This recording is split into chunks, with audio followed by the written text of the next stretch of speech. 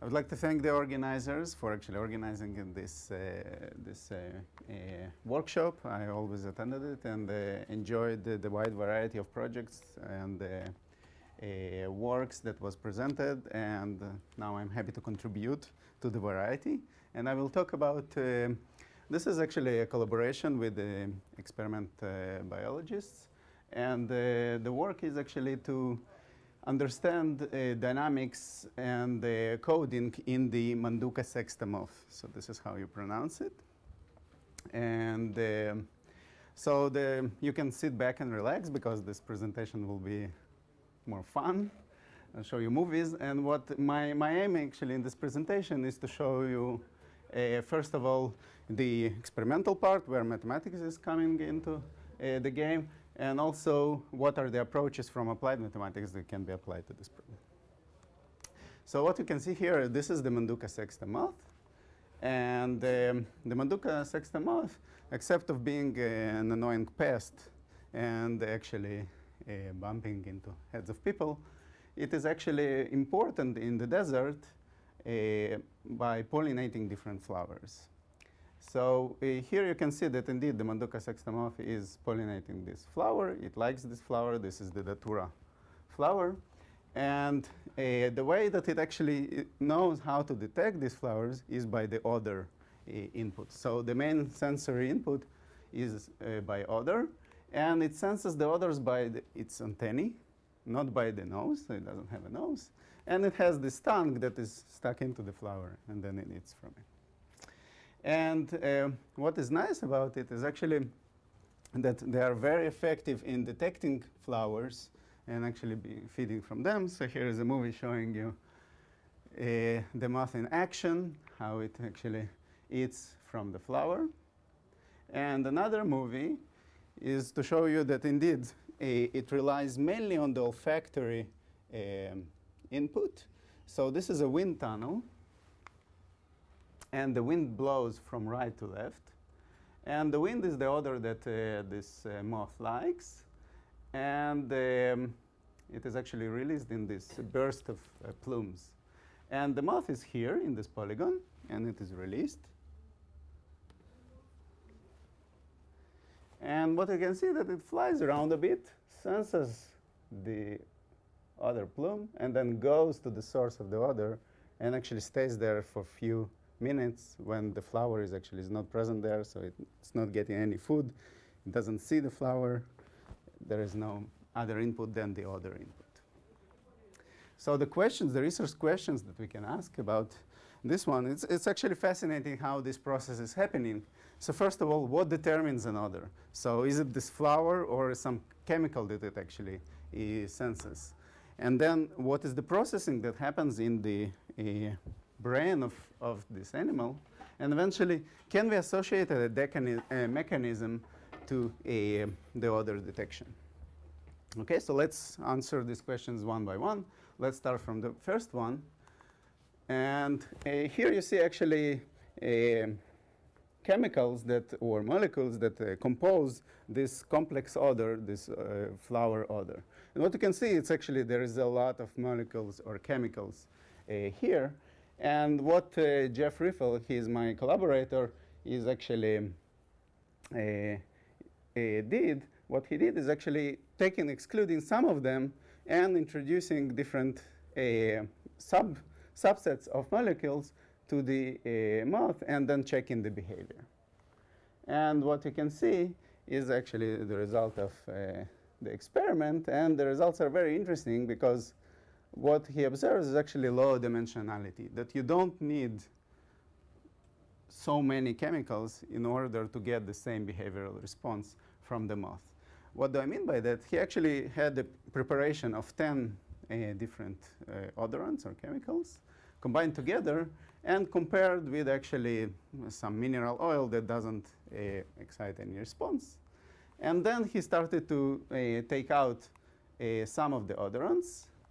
And what you can see here is that actually, for example, mixture number 1 was actually having the following response, while mixture number 10, where 3 odorants were excluded from it, had a very low response. On the other hand, mixture number 4, that includes only 3 odorants, had this kind of response, which means that actually only few chemicals are important for the moth to capture the odor. And you can see it also by the trajectories. It just ignores this odor and doesn't go to it. OK, so there is a small subset of chemicals that corresponds to an odor, like we see here. And now let's go to the second question. OK, so how these odors are actually processed in the brain. So the structure of the antennal lobe, which corresponds to the brain of the moth, is the following. There are olfactory receptor cells. And then there are many of them, and they connect to the neurons in the antennal lobe. And the neurons here are ordered in the following way. So there are excitatory neurons. They're called projection neurons. And there are inhibitory neurons, which are internal. So they don't have connections to the receptor cells. But what they do, they inhibit the excitatory cells when they become excited.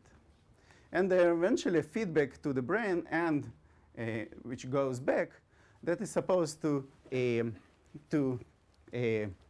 feed the system or to stabilize the system. At least this is what is assumed. So in experiments, actually, what Jeff is able to do is to record from the different neurons and getting actually time series of the different projection neurons. So the only neurons that actually recordings are available are from the excitatory neurons. Okay? And here is a sketch of an experiment. So how it is done, so here you can see a projection neuron, and each time an odor is actually introduced, it starts to fire lots of time, and then it sets to a rest state. And the experiment itself is the following experiment. So an odor is introduced for a very short time, goes through this transfer line, through this tube, to the antenna, and then the moth is actually supposed to respond to it. Okay? So previous experiments, and now we come to the question of dynamics. Previous experiments actually looking at recordings from the excitatory neurons revealed that if you take averaged trajectories over sequence of trials and trials, what you get is actually these very robust trajectories that seem like correspond to fixed points. So in these experiments done by Mazur and Laurent in Caltech in 2005, what they show is actually a trajectory. So 2 different odors were introduced. And what you can see is that from this baseline, okay, there is a trajectory that goes and eventually attracted to some fixed point. And then when the odor it was introduced for a pretty long time, and then it goes back to the baseline. For another odor, it actually goes to another region, and then is going back to the baseline. So these are actually projections. I didn't say these are projections of the experimental data onto some patterns that actually were appearing in the experiments. By doing principal component analysis, they were able to detect some patterns and to project onto them. The same situation actually happens in our experiments. And in our experiments, actually, the setup is a bit different because the introduction of the odor is for a short time window. So here's the introduction of the odor. And you can see the 4 trials. This is the spike train. Each time that you see a line here, it corresponds to this neuron. Neuron 1 is spiking. Okay? And this is the firing rate.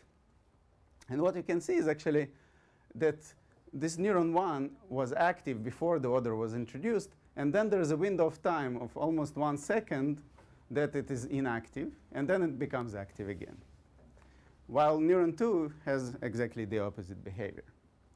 But actually, what can be observed is that there is a firing rate pattern that corresponds to one individual odor. And there is another firing rate pattern that corresponds to the different odor. So this is the observation, even though the introduction of the odor is for a short time. So the question is, what is the mechanism that corresponds to this behavior? So let's go to the modeling part. And OK, so there are many unknowns here. So the connections between the neurons is not well known. So construction of a detailed biophysical model is a difficult task. How many neurons in Moth have? So it has many in the system. The sensory neurons, they are of order of millions. And the processing neurons are on order of thousands. Okay. So here we have 1,000 neurons that we need actually to model. Let's forget about the sensory information for a second. A possibility is actually to introduce a firing rate model, and this is the firing rate model in implicit form, which is when there is no input into the neurons, they will just decay to the rest state, so just a linear system. And if there is input, they will start to fire. And the main issue is actually to find these coefficients that connect the different neurons. We said there are excitatory connections and inhibitory connections here, but we don't know exactly the ratios between them. Okay? So the idea is to use the patterns obtained from experiments to feed the model, and actually to show that there will be always a stable, unique fixed point in the system that will correspond indeed to convergence on this one. And this can be done by taking this experimental pattern, projecting these firing rate equations onto this pattern, okay, and then checking what actually in this two-dimensional system, what are the nunc lines, and getting that since one nunc line is supposed to be monotonically increasing, another one is decreasing, then we will get a unique stable fixed point. Okay. And then by actually having these patterns and they're being orthogonalized, we can also now project onto these patterns, as in the experiments of Laurent, and look at the trajectories both in the experiment and in the theory. So these are the projections of the 4 trials you can see here in different colors, and the average trajectory. And what you can see here is actually, so the fixed point is placed in this case here, and the axis here is, this is A1, the coefficient of the first mode, and this is the coefficient of the second mode. And the fixed point in this case is placed near the boundary here. So you see all the trajectories, although they are noisy, because the sensory input is noisy, they are attracted to the region of the fixed point, crossing the decision boundary of odor 1. This is the decision boundary, the shaded region, and then going back. Okay?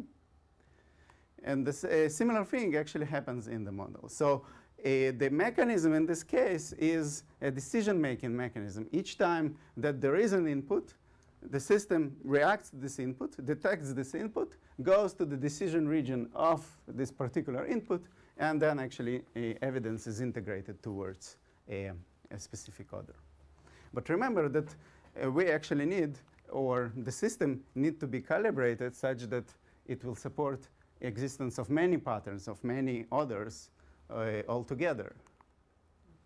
So the idea is actually how it is calibrated. We still can choose the weights even here. So we fitted the weights such that they support a fixed point only for one identical odor, individual odor. Actually, the idea is that the weights, so here is an introduction of some of the sensory input. And let's say that the sensory input is of a pattern that corresponds to odor A, okay, with some noise. So actually, the fitting, if the fitting actually supports these patterns and inhibiting the remainder, then we will actually get coexistence of different patterns by being the fixed point as placed near the ratio of these two patterns. What do I mean by that? Is actually that the weights of the inhibition of the interneuron cells are fitted in such a way such that they are orthogonal to the patterns, but actually inhibiting the noise or the unknown patterns to the moth. Okay?